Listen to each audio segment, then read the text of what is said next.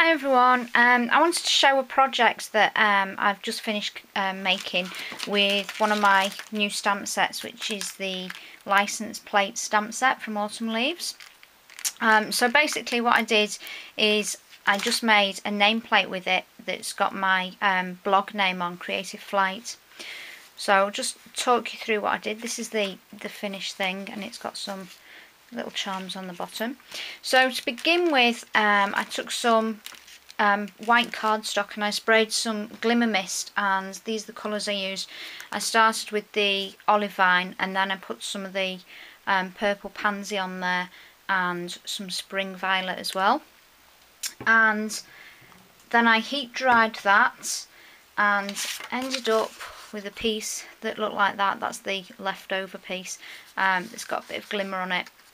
The next thing I did is I took a Tim Holtz script stamp. You can see a sample there where I was testing the ink, and I stamped that in Vintage Photo Distress ink. So if you're not familiar with that ink, that's what it is. And that was in the background.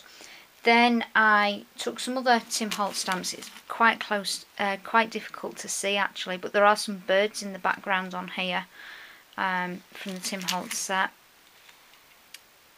They're sort of very, very faint in the background. So the birds went over the top of that in black, and then I added some rub-on letters there. And if anybody's interested, this is the set that they came from. I'm not sure. Oh, Royal and Langnickel was who they're by.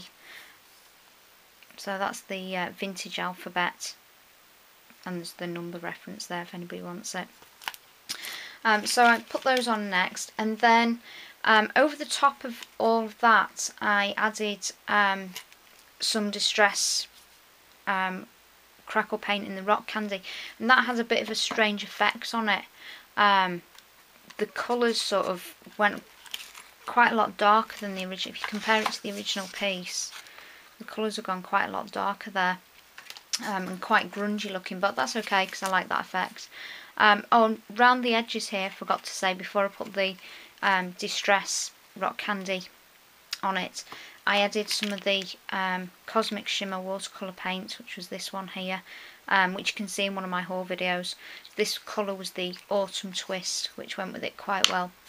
Then I finished off, I put some 3/16 eyelets in there, and some jump rings, and I just got this antique looking chain from eBay, which went with it quite well, so I did some of that. And then at the bottom here I added a little dragonfly, a 7 Gypsies key, and there's a little hummingbird there as well.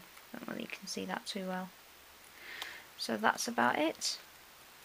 So please leave a comment, and thanks for watching.